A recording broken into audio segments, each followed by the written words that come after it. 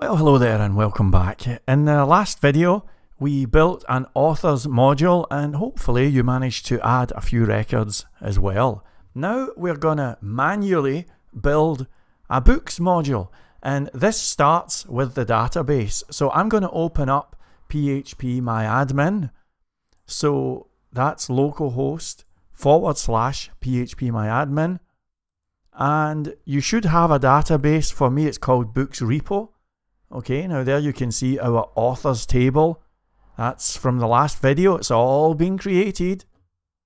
But this time, I'm going to create a new table, and I'm going to call this table Books.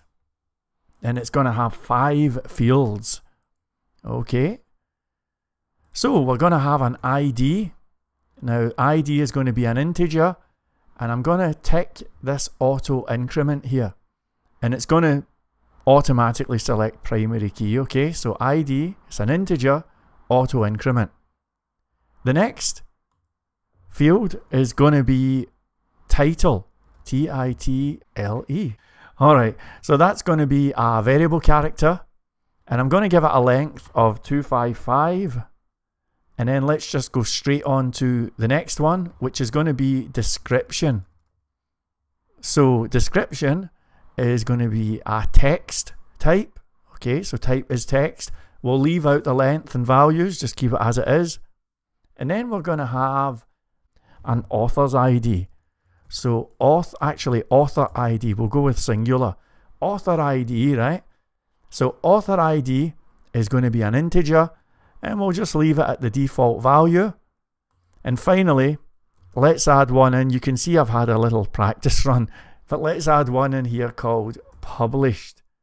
And we'll make published a tiny integer with a length of 1. So the idea is if something is published, it will have a 1. If it's not published, it will be a 0. I don't even know what that means, by the way. Published. Aren't they all published? I don't know.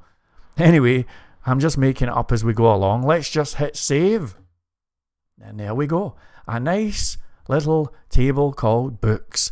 Now, what I'm going to do for you folks is I'm going to export this and put it onto the page. So I'm clicking export, and I'm going to just say quick. That's fine. And I'm just going to export this straight to the desktop for you folks, okay? So here we go. All right. Now, if I just show you what this thing looks like, here it is here. So it's books.sql. And let me just give you a quick look. So there it is there, okay? So I'm going to take this and I'll add it to the page. I'll maybe get rid of some of these comments and stuff. And please do go ahead and create a books database table.